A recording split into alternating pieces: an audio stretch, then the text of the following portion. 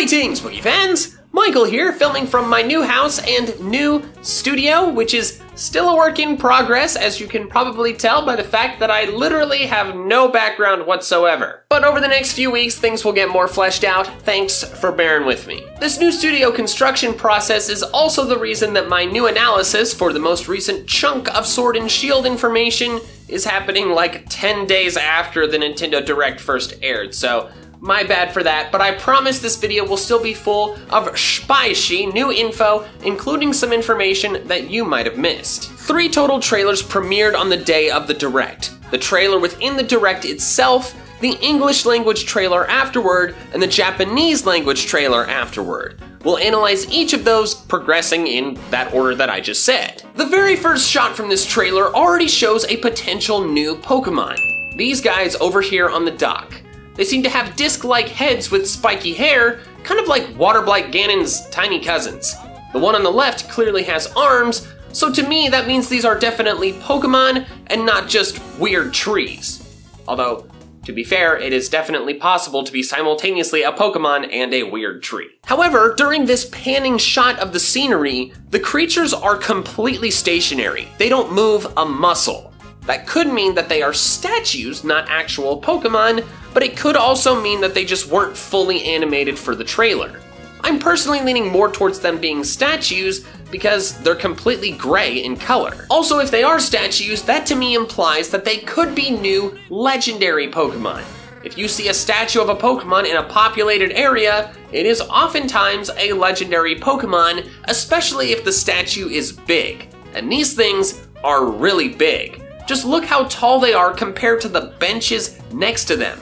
These things are 2 to 3 times as tall as a person.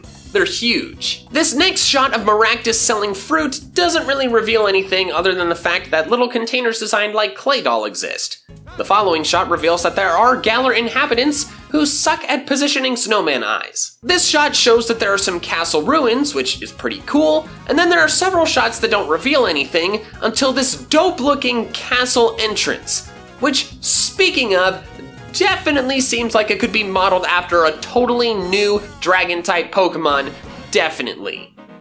Maybe. To be fair, there have been many examples of non-Pokemon dragons being represented in the Pokemon world, one very prominent example being the Opelucid City Gym. However, what makes this castle dragon unique is its large rhinoceros horn. Most dragon depictions don't have a big horn like that, and there certainly aren't any currently existing dragon-type Pokemon with big rhinoceros horns. So, to me, that could be a new Pokemon, because the creature that looks the closest to this is Greymon. There were a couple shots with no new info, but then they started to list off new features that they would be focusing on. The first was character customization.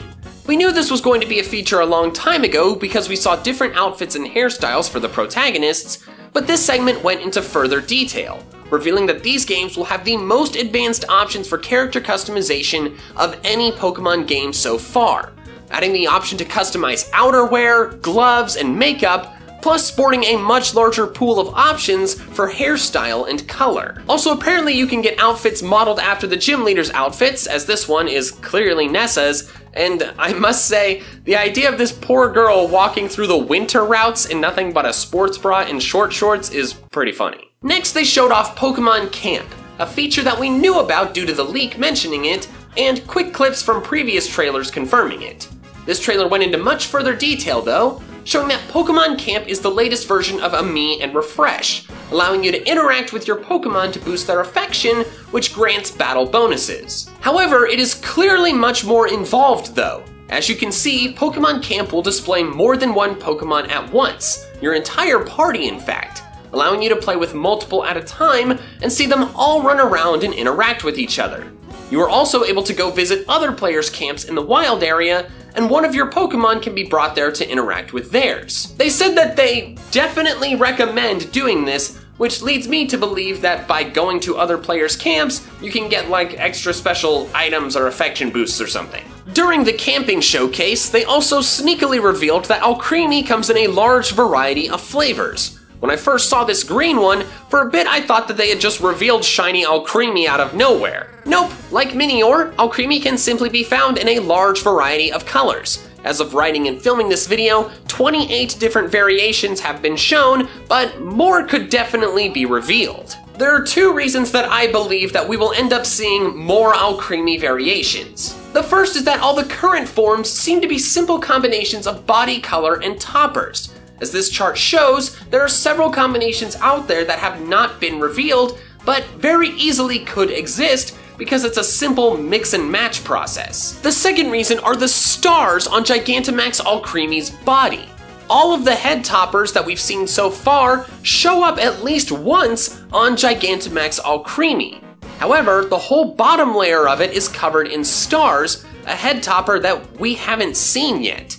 Therefore, that means we could get star head toppers revealed sometime in the future. If star toppers are revealed and all toppers can be mixed with all body flavors, that means that there would be 48 different Alcremie variations. 6 different toppers times 8 different body flavors. That is awesome. A couple months ago, I made a video going over 10 new Pokemon concepts that I wanted to see in Sword and Shield, and one of them was a Pokemon with a randomly generated color scheme.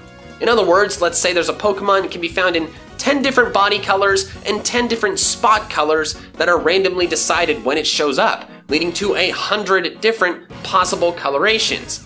Now, while 48 isn't as many as 100, it's still a lot, and I think that's really cool because it means any Alcremie you find is gonna be different from someone else's. The next feature they went over was cooking curry on rice. It's basically a lot like Poffin making back in Generation 4. You pick certain ingredients, which determines the type of curry, then you do a bit of a cooking minigame, which determines the quality of the curry. Cooking a new kind registers it in your curry decks, and you can do this with up to 4 players total. They do not ever specifically state what benefits your Pokemon receive by consuming curry, but due to this screenshot of them having musical notes over their head when they eat it, that leads me to believe that it'll just be the new boosting affection food, like Poke Puffs in Gen 6 or Poke Beans in Gen 7. I do feel a bit conflicted about this, because the process of cooking curry and trying to make all the different kinds seems like it could be fun, but also seems like it could get a bit tiresome, especially if the only way to get food to feed to your Pokemon to boost their affection is to make it yourself. And finally, the Direct trailer revealed 2 brand new species of Pokemon. The first one was Poltegeist, and might I say, they are killing it with new Pokemon names in Generation 8. First Roly-Coly and Poltegeist, 10 out of 10, brilliant. Poltegeist is a pure ghost type and is known as the Black Tea Pokemon. It is 8 inches tall, weighs 0.9 pounds, and has the ability Weak Armor.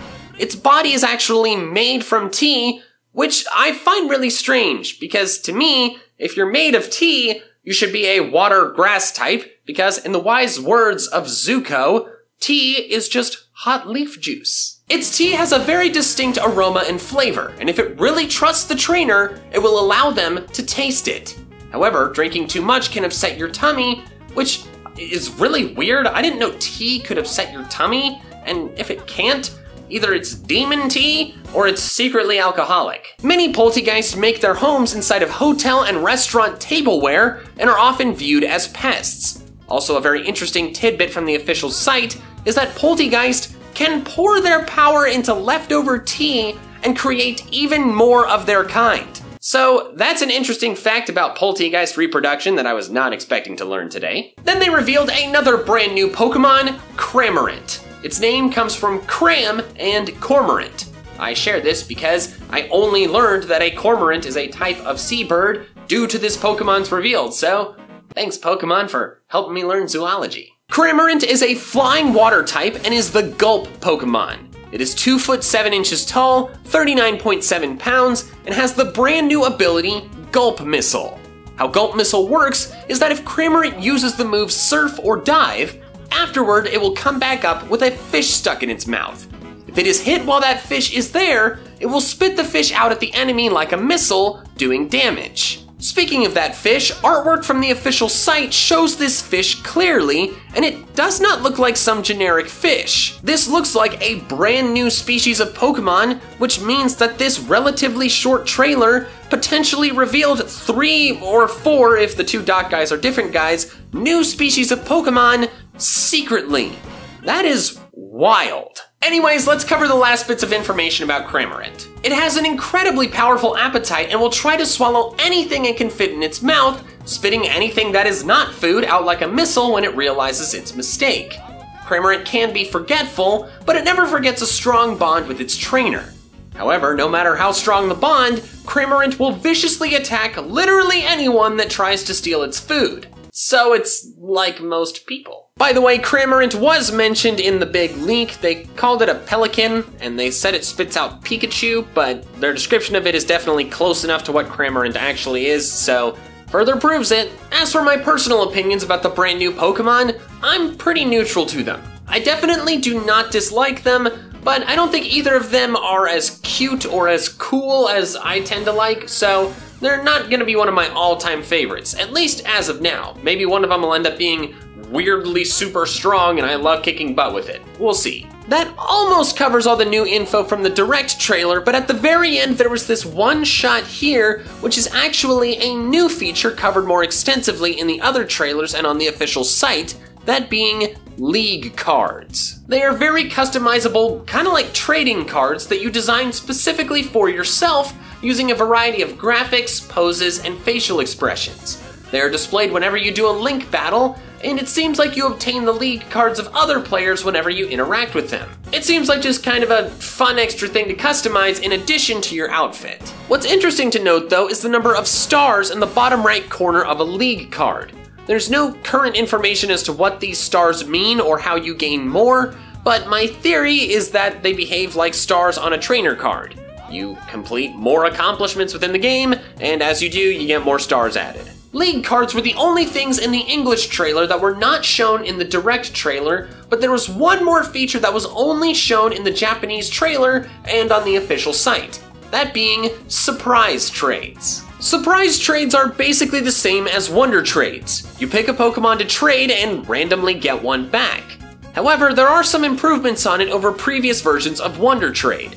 For one, you can keep progressing through the game while you wait for the trade to go through.